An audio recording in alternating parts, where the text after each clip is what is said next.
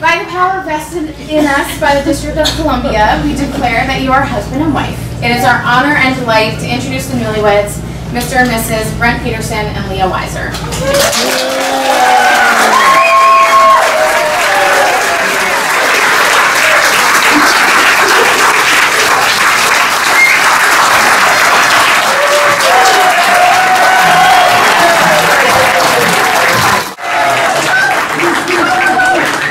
Everybody for coming. But first, I really want to thank Amy. I want to thank Allison for an outstanding alternative race.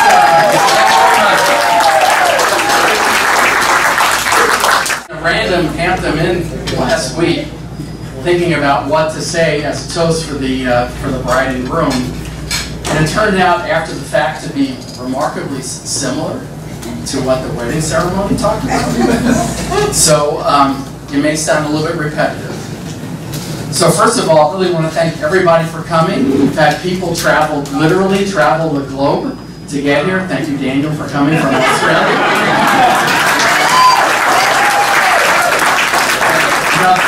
This is a really big event because if I know my math properly, I think it's 8 years in the making. Yeah. See, Leah says it's 7.5. I'm rounding up to 8. So this has been a long time coming. And I thought about the bride and groom a lot as I sat in my Hampton Inn in Westbury, Long Island last week. And I thought about Leah. And Leah kind of reminds me. So Leah is, for those who know Leah well, she's the guardian of herring. She loves penguins. She watches after bluefin tuna, and she has dedicated her life to saving all endangered fish.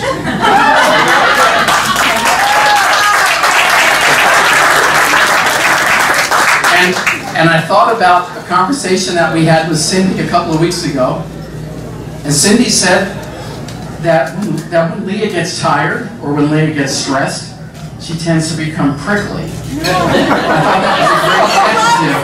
I thought that was a great adjective for Leah. And I thought about that in the context of Brent and Leah. And so it was about several months ago, maybe it was 7 years into the relationship.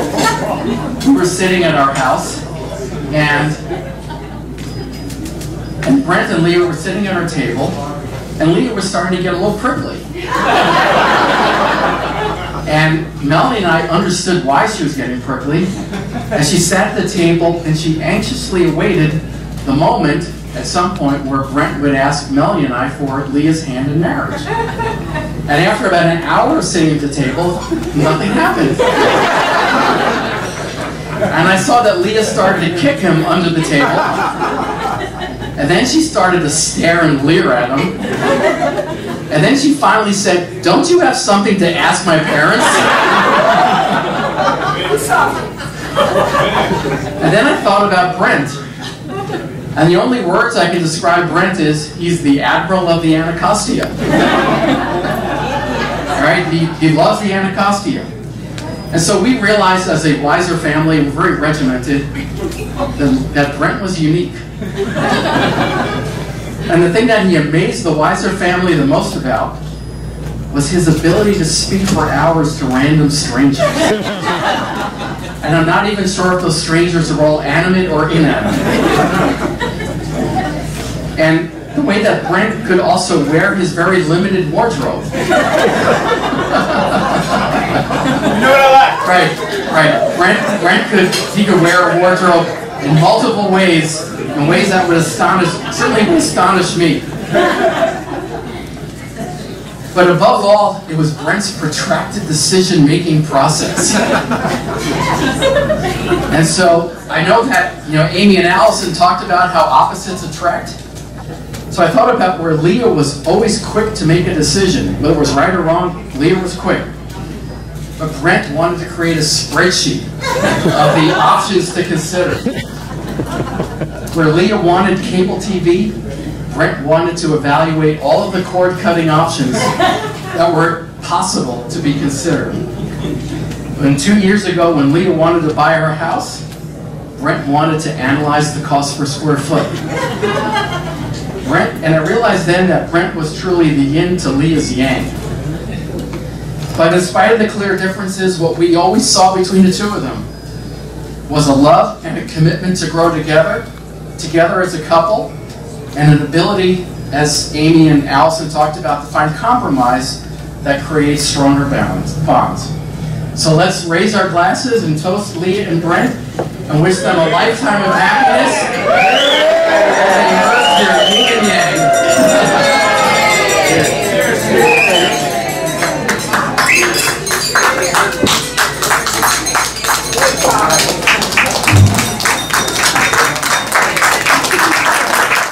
Hello, it's me again. I'm going to try and keep it together for you.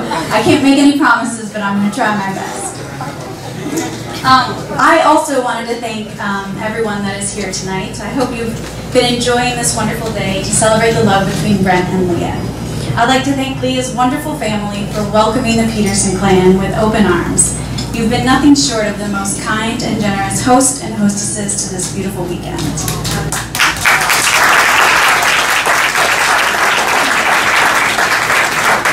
And I'd like to take a moment to thank my family for actually showing up on time. I know that's a huge feat for all of us, so bravo, bravo.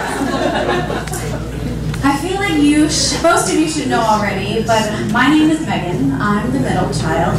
No, I don't own Rebel Nell, and no, I never worked for the Detroit Tigers, but I am Brent's favorite sister.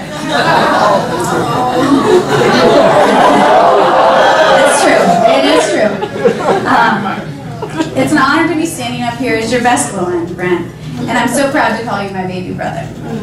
Now, I could stand up here and tell you about how Brent is the most kind, caring, and most thoughtful man that I know. But that would bore you, probably.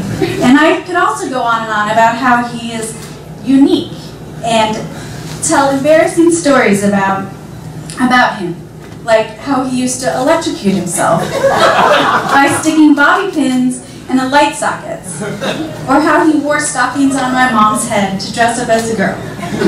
Or I could tell you about the countless number of times my parents came home from work only to find my naked Cabbage Patch dolls hanging by their limbs from the trees in front of our house.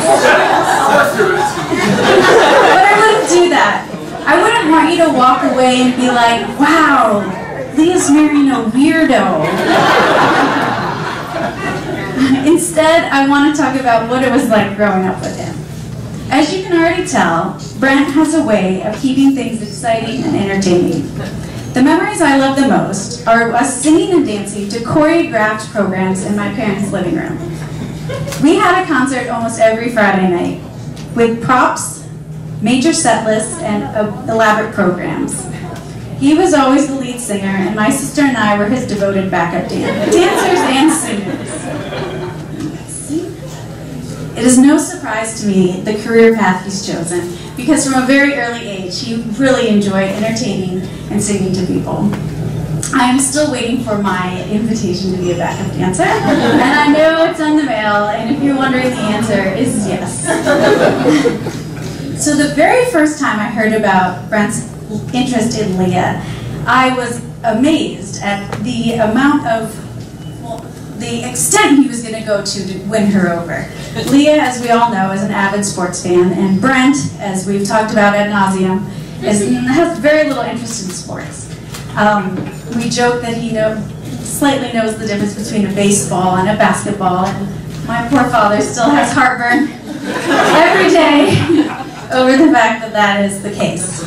But despite his lack of interest, he embraced hers. So on the first date, he took Leah all the way to Detroit to the Detroit Tigers opening day.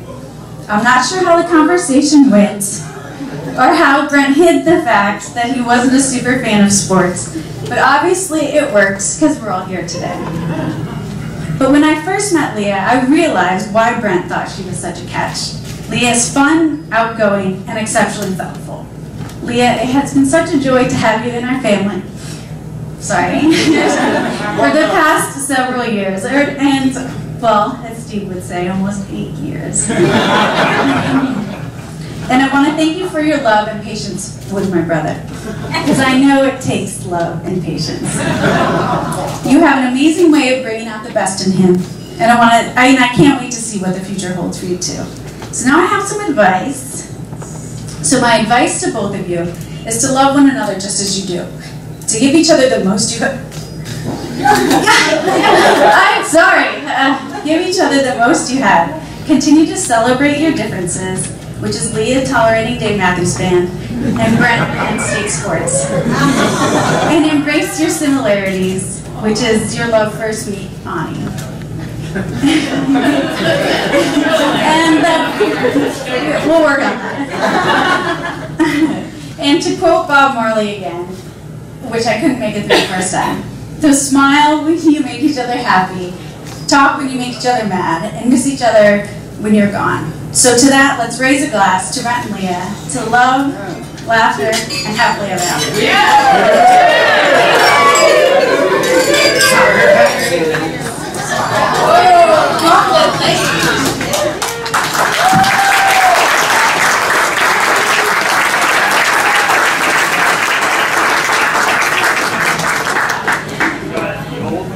So I'm Leah's brother, and it's maybe surprising I'm not going to roast Brent like our dad did.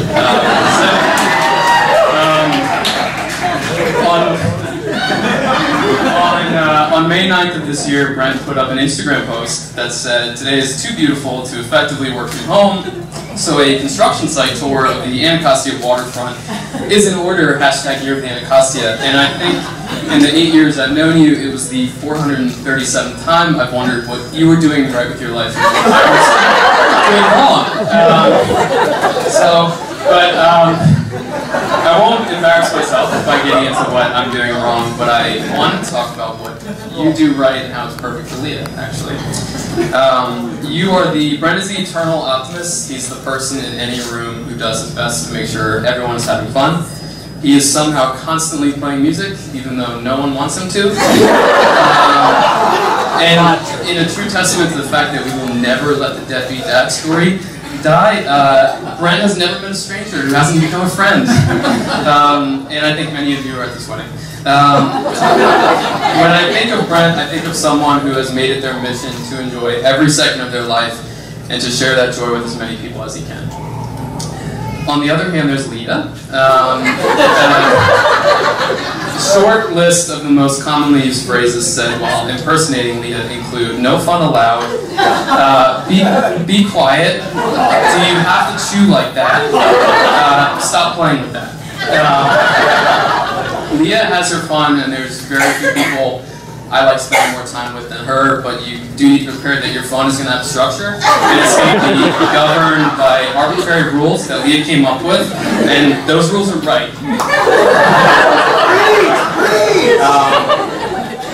But when I think of Leah and Brent together, preparing for this, I always think of Leah having fun, at times in spite of herself. I think of Leah smiling because Brent is dancing with Ani, even though Leah really, really wants Brent to take her Ani out.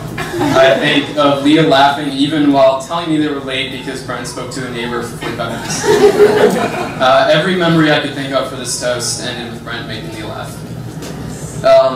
Unlike Amy, we don't play favorites in this family, so in the exact same way that I feel about Allison, being around Leah and watching her laugh and smile brings me more happiness than I could ever describe. And in comes Brent, and there's someone there who has made it their mission to do that for Leah every day. So for that, I'd like to raise a glass to two things. The first is the Year of the Anacostia River. The second toast is for Brent bringing happiness and joy to Leah's life every day.